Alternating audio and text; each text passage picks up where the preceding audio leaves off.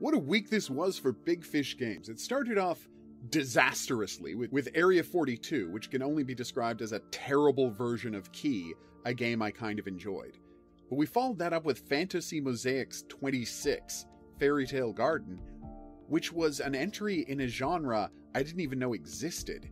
It's a logic puzzle where you make pictures based on the game telling you how many cells get filled in a row or column. And I gotta say, I've only ever seen this as a minigame in hidden object games, but I loved it right away. So yeah, I bought that one. Next up was Jewel Match Royale 2 Rise of the King, which I'm not in the market for another Match 3 game, but if I were, this is absolutely the one I would get. It's pretty fantastic and fully featured for a Match 3 game.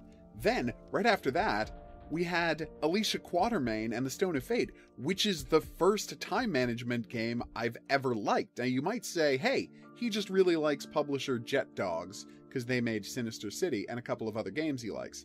And I would say, yeah, I do have a fondness for that developer, but I don't know whether it was the art style, the music, the fact that it wasn't needlessly overcomplicated. I had a really good time playing the game, and I picked it up as well. I probably shouldn't have. I'm picking up too many games is the thing that's happening here, which I'm sure is what they want to happen with their demos, so bravo, Bigfish.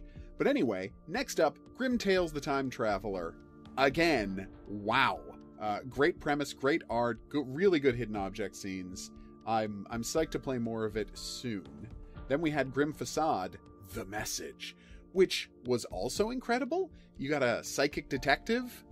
Well, you're a detective and you get psychic help from a ghost, but there's a murderous cop running around, an evil conspiracy. There's so much going on in this game that I'm desperate to find out the rest of the story. Finally, today, we had the best game of the week, Donna Brave and the Deathly Tree, which is about an evil tree made of ice that has cursed a whole household. I mean, this one is from Madhead Games, and they just do a great job. Their cadenza was incredible, and this is also just amazing.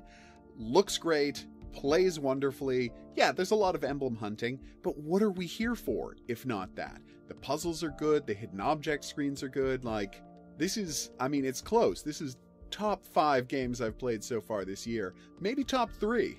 You know what? I'm going to say number 4. Anyway, it's the game of the week, and it's amazing. All right, so that was this week in Big Fish Games. They were all really good, except for Area 42. But Area 42 was just a legendary disaster. All right, I will see you back here next week for another weekly recap, and join me every day for a stream of the new Big Fish game. But until then, au revoir.